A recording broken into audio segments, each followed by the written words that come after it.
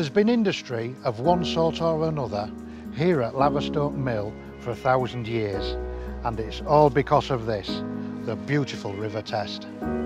The water is filtered up through layers of chalk, making it one of the cleanest rivers in Britain.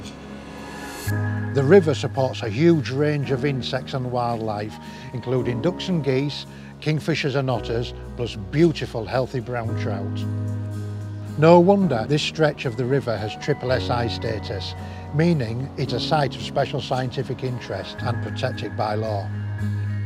So before we could start our massive renovation and building project, we were very careful about contamination. First, we removed all the fish, about 100 in all. Then we drained this section of river and rerouted it around the back.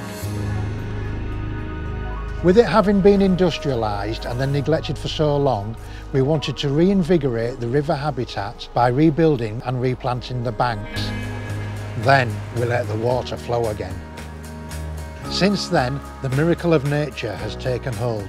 The butterflies, bees, ducks and fish are all back in force.